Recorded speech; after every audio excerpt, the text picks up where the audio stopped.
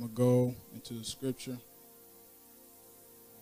I'm going to read from 1 John 2, verses 15 through 17. Say amen when you have it.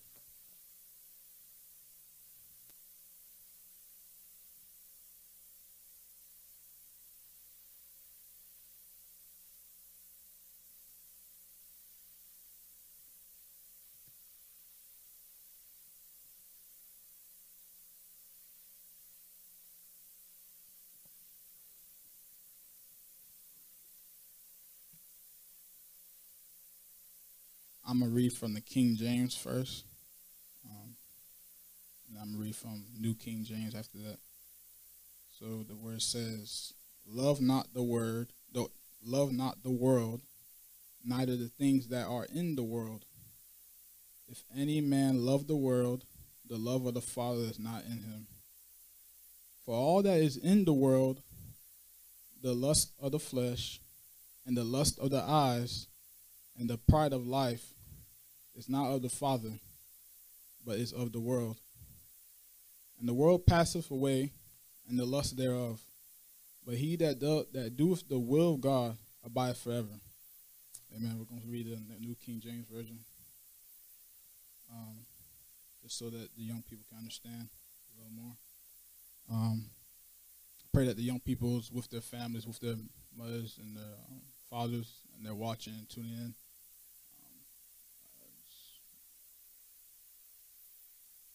So verse 15 through 16, 17. Do not love the world or the things in the world. If anyone loves the world, the love of the Father is not in him.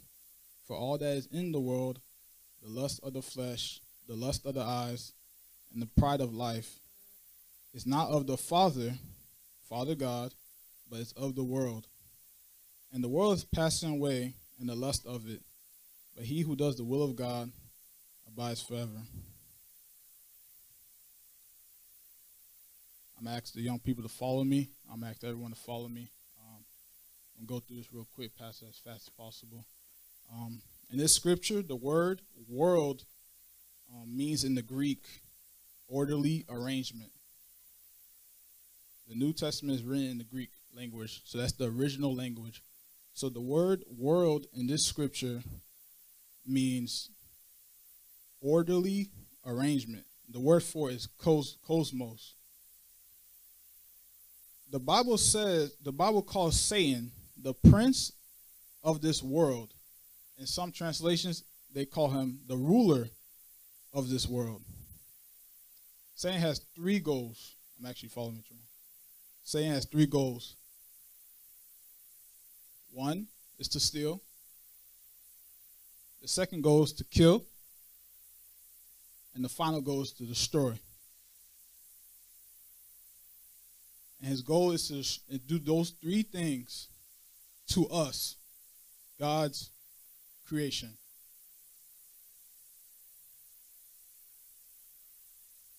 This world is Satan's system that fights against everything Jesus Christ is, his ways, and his commands.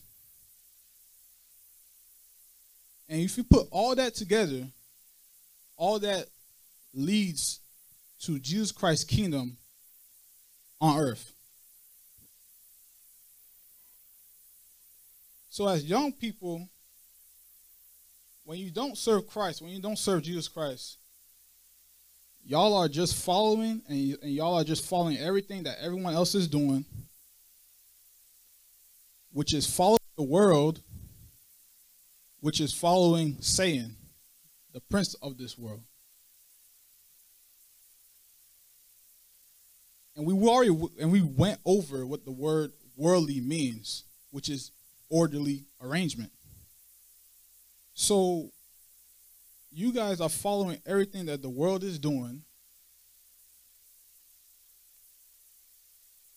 which is led by Satan. And Satan is doing this in an orderly arrangement, meaning everything that he has put out there for y'all, all the sin, all the lust of the world, the lust of the flesh, the lust of the eyes, the pride of life, thank you, Pastor, is planned behind the scenes just for y'all in an orderly arrangement.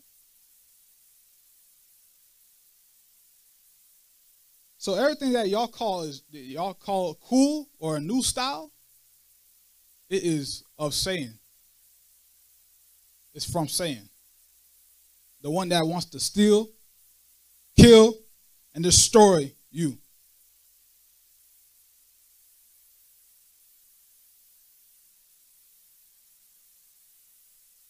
It's funny because one thing I've noticed is this generation, my generation I've grown up in, they believe that they are living life by their own will, but they are just doing what they are programmed to do by Satan and himself. So you're not really making your own choices when you choose to sin, when you choose not to follow Christ, when you choose to rebel against God and rebel against order, rebel against people that are trying to sow into your life and trying to keep you from the wrong path. You are really just doing what Satan wants you to do, what he's programmed you to do. So you're like a robot. You're automatic. As a young person, I've grown to obviously social media has connected us to throughout the world, real easily,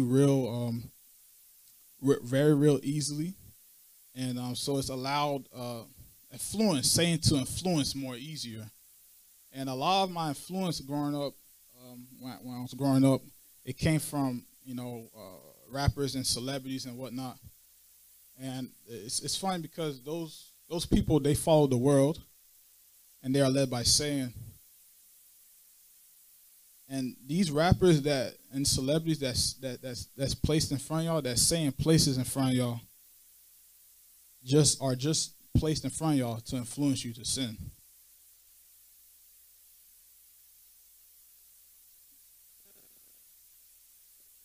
When we talk about Bible, when we talk about God's commandments,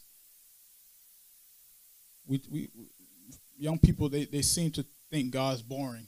They seem to think that, oh, God is just keeping us from having fun, not to have sex, blah, blah.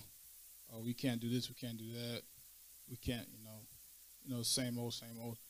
But there's physical side effects of sin, but there is a spiritual side effects of sin, which is really the spiritual realm is more real than the physical realm.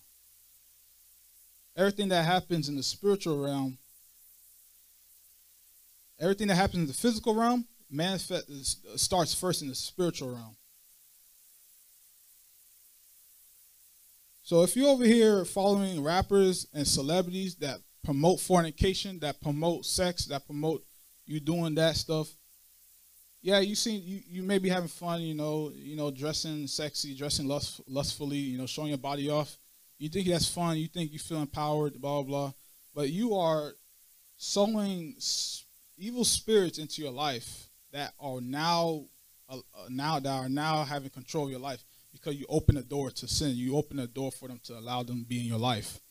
That is the spiritual side effect of sin. When you listen, young man, when you listen to them rappers talking about murdering people, talking about stealing, killing, doing drugs, y'all understand, when you speak those lyrics into existence, you are doing things in the spiritual realm that's going to affect your life. The Bible says life and death is in the power of the tongue. There's a reason why God said that. Whenever you're rapping about, let's say we talk about, if you're rapping about murder and killing people and stuff like that, drill music, they call it trap music, and drugs, you are speaking death into your life. And if you don't believe me, go look up Tupac and Biggie. The music they put, all that death music, look what happened to them.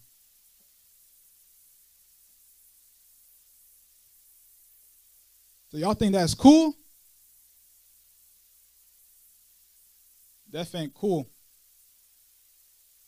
especially when you die without Christ.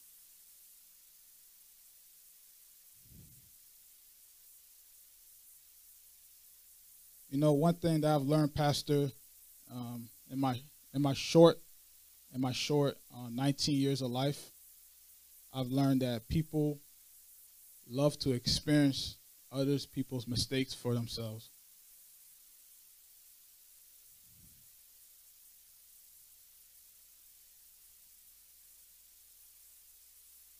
The Bible says, man is like a breath, and his days are like a shadow. That's how short life is. I played football with someone when I was in high school. In 10th grade, I played football. I graduated last year. And the boy was 16 years old. And, he was a cool kid, blah, blah, blah. He wanted to be cool. He wanted to look cool. Even though I could tell, and I'm pretty sure he knew that he wasn't meant for that type of life. But he wanted to be cool. He wanted to look cool. So, he went to a party. This was beginning of January last year. He went to a party. Just the year just started, the second week of January. He went to a party while his parents knowing in the middle of the night. And he bumped into, I guess him and his friends bumped into some people they had problems with at the party. And so him and his friends left the party. And they went to a park nearby the party. And those people they bumped into found them and came and did a drive-by. I believe it was 3 people that boy was with. That 16-year-old boy was with. One of them, I believe is alive. The second one died at the hospital, and the 16-year-old boy died at the scene. Sometimes I think about it because I knew him. I didn't know him like that, but I was, I played football with him. I just said what's up. I said what's up. But I never thought that would I would the next week. It was Friday. Saw him on Friday. Just walk around the school, and then the next 2 days later, Monday comes and he not there no more. And I seen pictures of him. He went to church, but I don't know if he ever gave his life to Christ. 16 years old. You're not young to die. You're not too young to die. And he did all that just to look cool. Just to look cool. Young people, it's mind-boggling. You're going to gamble eternity just to look cool? Just to be cool?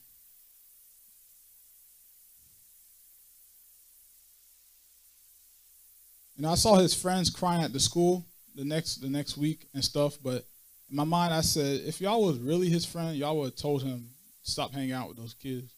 Stop hanging out with those guys. They're bad influence on you. If you don't have friends, if you say you have friends, young people, and none of them is serving Jesus Christ to the fullest, you don't have no friends. They're just people that help you out sometimes in life, and you help them out, and that's it. There's nothing else beyond that. One last thing I want to go over is, young people, when you follow Jesus Christ, the world's going to hate you. The world's going to hate you. And Jesus Christ warned us himself that the world will hate you. He said in John 15, he says, the world hates you. Know that it hated me first. And it's as a young person, you think that sounds bad. You think that's the problem when you follow Jesus Christ. That sounds like a big problem, but that's not a problem according to God, because in the next chapter he says, in this life, in this world, you will have tribulation, but be of good cheer. I have overcome the world. So the problem isn't that the world will hate you if you serve Jesus Christ. That's not the problem. It's not a problem that people are going to push you away and hate you. That's not the problem because you serve Jesus Christ. But you may have a problem depending on these two questions that I'm going to give you. Depending on how you answer these two questions, you may have a problem. And these two questions are, do you personally know Jesus Christ? And this is more important than the first one. And does Jesus Christ personally know you?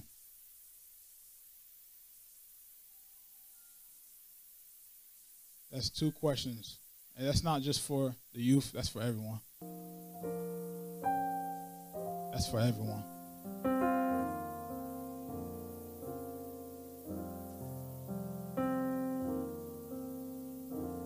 I pray that the Lord is ministering to you right now. I know this is unorthodox, Pastor. But if you do not know Jesus Christ, young or old, and those answers to those two questions were no to both of them or either one of them, this is a chance to fix that right now. This is a chance to fix that right now. Just ask everyone to bow their heads. You people that's out there on the internet, if you don't know Jesus Christ, if you know that you're called, a lot of y'all young people that go to this church, y'all know y'all called. Y'all not here for no reason. And God's been convicting you that God's been always calling you. This is a chance to get that right now before it's too late. That 16-year-old boy had a chance to do so. I don't know if he ever did. But God's giving you a chance to do so right now through the screen. It don't matter where you at. You don't got to be at church to receive Christ.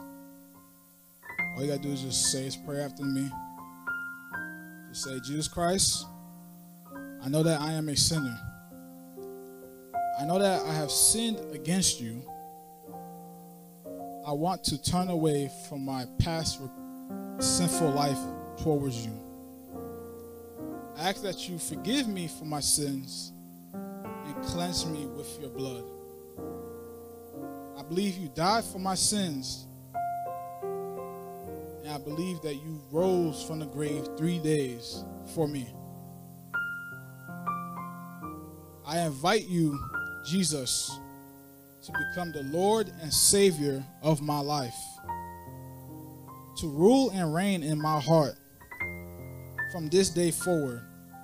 Send your Holy Spirit to help me obey you and to do your will for the rest of my life. I pray this prayer by faith. I believe I am saved. In the name of Jesus Christ, I pray. Amen.